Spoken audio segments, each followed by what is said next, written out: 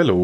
With the recent patch we got today, we got the skill tree changes and two new characters to the game. One of them is Maria Flores and the other one is Hans. In this video we're going to talk about Maria Flores' loadouts, her skill tree and her ability. So Maria Flores is kinda unique, her playstyle. Of course, like every other victim, her ability I would say is not overtuned, it's not underpowered, it's fun to use, and it just gives a lot of information for you and your teammate.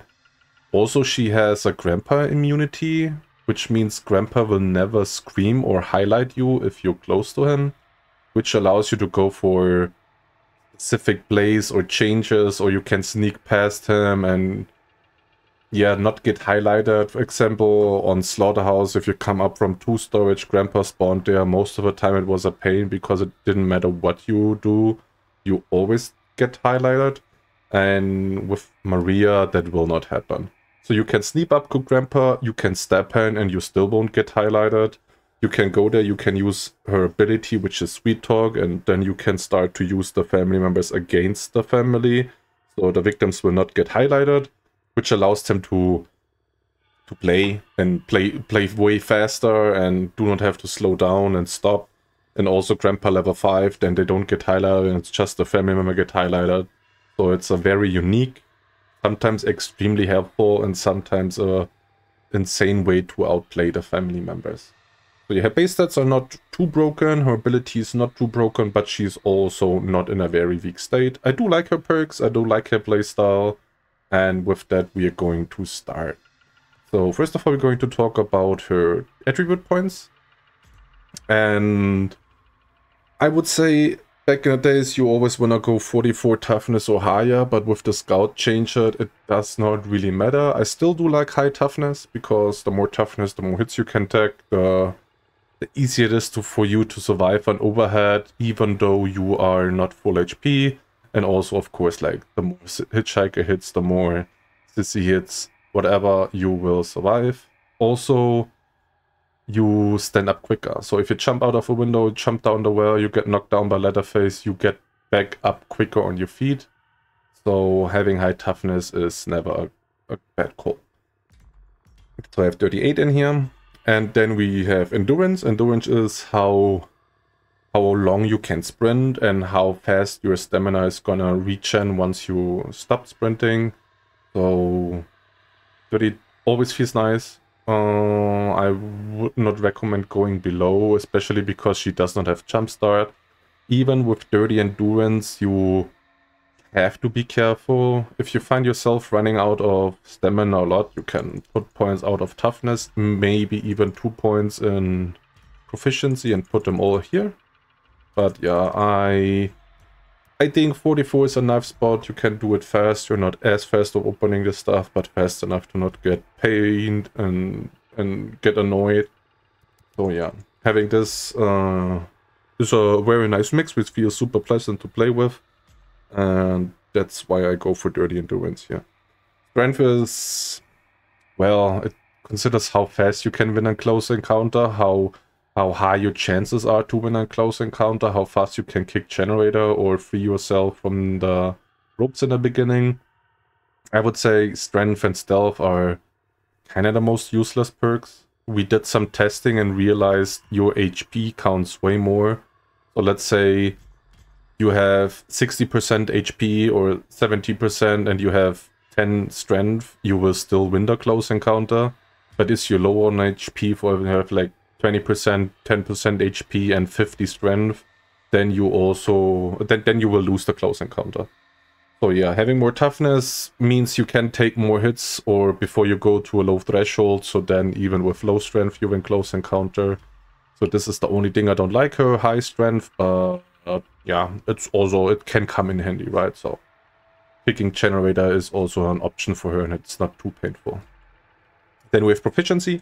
Proficiency is, I would say, 90% of your actions. So if you unlock a door, if you unlock the padlock, the basement door, unlock the fuse, do the car battery, you want to look for bone shards, tools outside of the house and you don't want to make noise, then also high proficiency helps you if you hold it down. So yeah, since most of the time, whatever you do as a victim, you need high proficiency, I would go 44. It does not help putting an odd number in here, because 45 in the end, you need the exact same amount of clicks to unlock a full gate like you do with 44. So always make sure to have this as an even number. It makes a difference if you wanna unlock 1/3, right? So if you say, okay, I wanna do 1/3 now, run around, come back later, then yes. But yeah, I would say most of the time keep it as a even number, and 44 just feels nice. And then we have stealth, which is, well, whenever you go up a ladder, you take a cross base, your victim makes noise. The higher your stealth, the lower that voice is. It's, I don't know. Also, for example, if you want to tap, you know, don't want to hold a button and you want to tap a button to open stuff, whatever, high stealth helps. So if you want to open a crawl space, you have high stealth, you can tap E on keyboard and open it quicker. But yeah, it's like, I would say stealth and like strength are not good. So that's why I'm running with those attribute points, and it feels nice. It feels you're good all-rounder. You don't feel like, okay, I'm missing out on stuff. That's why I like her base attribute points. And yeah, like I said, you can change it up a little bit as I just showed you. So then we're going to talk about her skill tree. I was kind of sad that if you want to have take one door, you have to take a very weird route with very weird perks. So yeah, I guess no taekwondo for her. I also did a little bit less door slamming because I felt a lot of ping problems, server problems, which made the door slams very inconsistent.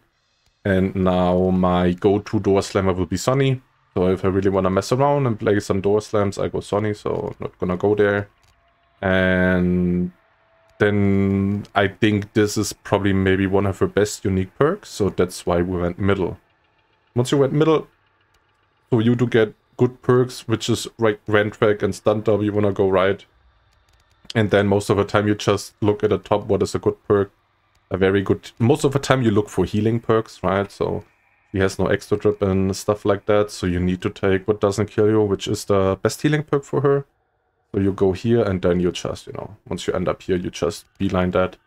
And on the way, there are also not bad perks. You have like, I know Ancients, if there's a Bubba in the game, you have Wallhack on the Bubba. If you want to have more proficiency, you can get highly skilled. You can get highly skilled and Rantrack, for example, and still have a shit ton of toughness if you want to prefer that. And if you find yourself running out of stamina a lot, you can still take Choose Fine. This makes her very versatile, and you can adapt to every situation by going to skill tree. And you also have one of the most points you can get out of her skill tree, so you can put them in your attribute points. So then we're going to talk about her perks. This is, I would say, my main loadout, which I would always run. And we're going to talk about the two which I would say should be fixed. And this is fixed. So when you sweet talk to Grandpa, which is her ability, and we're going to talk about ability later. So when you use your ability on Grandpa and then they feed him, they get 10% less. On level 3, they get 20% less. And this goes for 3 feeds.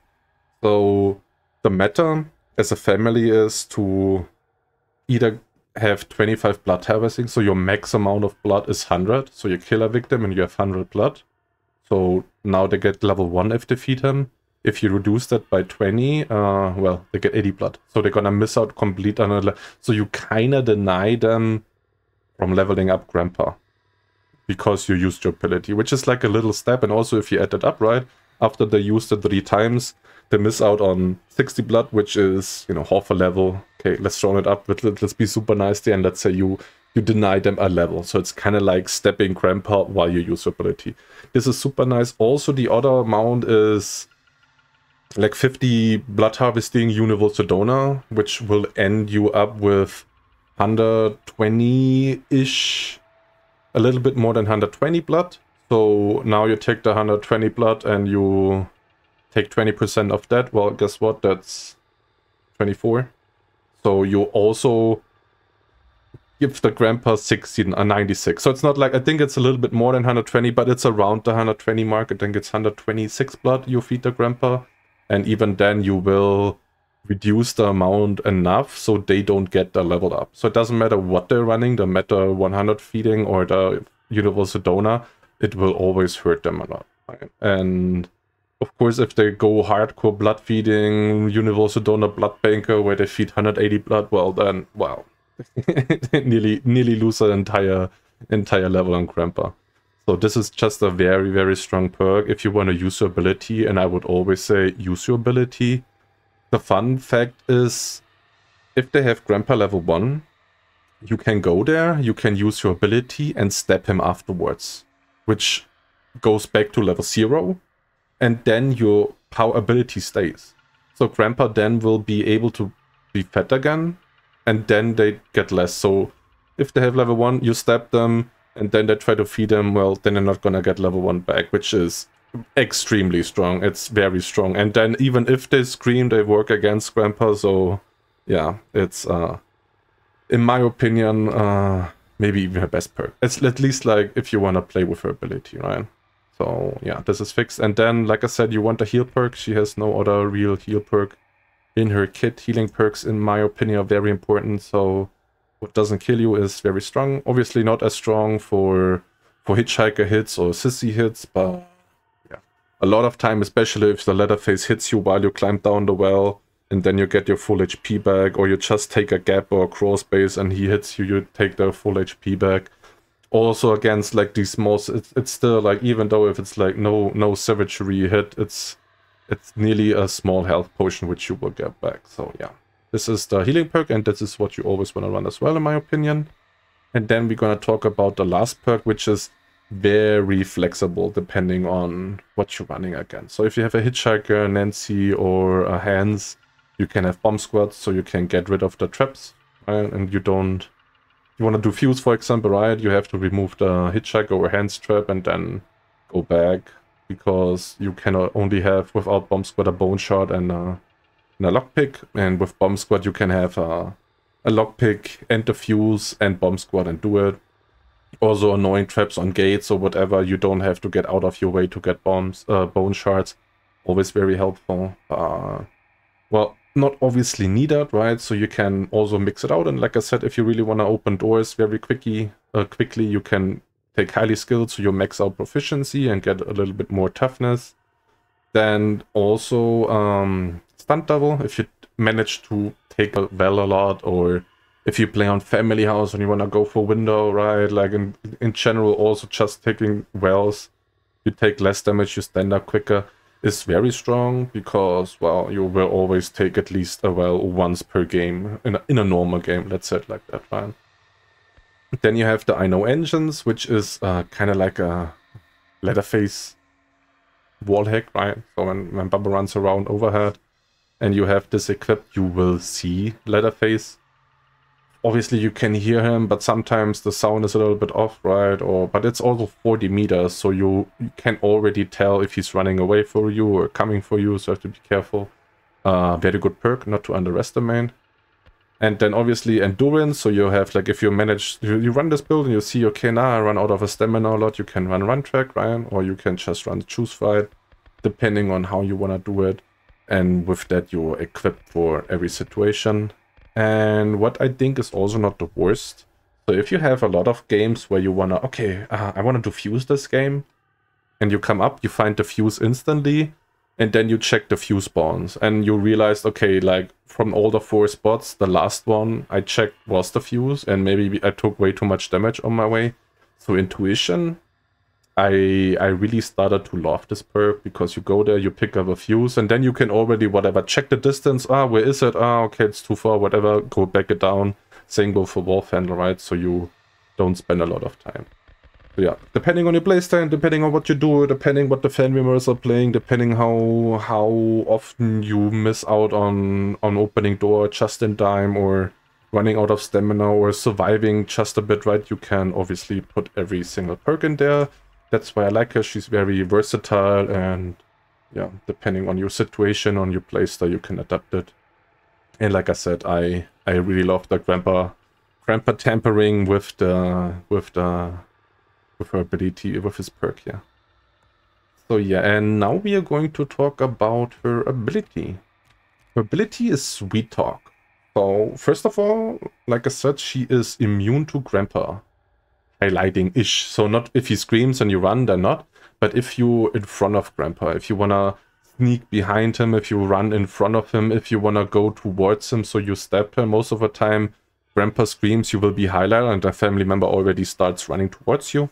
So even if you don't want to sweet talk with him, you just want to stab him or mess around or get some chasers or, well, need to go somewhere where Grandpa is, right? The best examples is Slaughterhouse, where you want to go upstairs to storage, or on gas station when he's in the house, you want to go there, or on family house and you want to beeline the window. So a lot of scenarios where Grandpa can be very, very annoying. So yeah, this is like one of the first things. And yeah, now let's talk about where you want to put your points in. So in my opinion, let's start level 3. I think her best one is this one here. So whenever you sweet talk Grandpa, it highlights them twice. So like it highlights the family member twice. But maybe that inflicts with, I can't tell because I don't have it. Maybe that inflicts with her sweet talk. So cannot sweet talk Grandpa while he is already sweet talk, right? So if you really want to mess around and sweet talk him more often, so you trigger your perks often, this could inflict or like disturb that synergy. If that's not the case, I would go for this. Otherwise, I would go for the right. So on the right, it says that you don't have to step in, you sweet talk in, and if he's level 1, like I explained earlier, you set him back to level 0. Because level 2, I don't know how high the range is, but I guess if you sweet talked him once, it's gonna be like that forever. So whoever is close will be highlighted. Can be very strong on family house. So if you have family house, you can go for this. And otherwise, yeah, I would say the go-to is level on the left one. And since that's the case, you obviously want to aim for this one or this one. And I would say the less time you spend in the open sweet talking to him, the better. And like I said, while he is sweet talked already, you cannot sweet talk him again. Which means your cooldown is maybe not so important. That's why I would go for the right one. And then obviously to reduce the sweet talk still is like 20%. So yeah, my way would be right, middle, and then left. But like I said, it can change up. I'm not too sure about it. So there's also obviously a way where you go like right, middle, and then left. And if you realize, okay, the family members are rushing too hard, you can maybe even go left, and then middle. But yeah, in my opinion, let's see how it interacts with my perk. Maybe I can just reset it, right? And then it still will be for the next 2. So if this is the case, I would always go right, middle, and left on her ability. So that's it. Yeah, I hope this was useful. I hope you liked it. I hope you enjoyed it. I hope you're gonna make some use out of this in your next game. If that is the case, make sure to leave a like. And as always, if you feel super nice, make sure to leave a comment in the video below or subscribe to my channel in case you didn't already. Thanks for watching and good luck in your next games. Bye bye.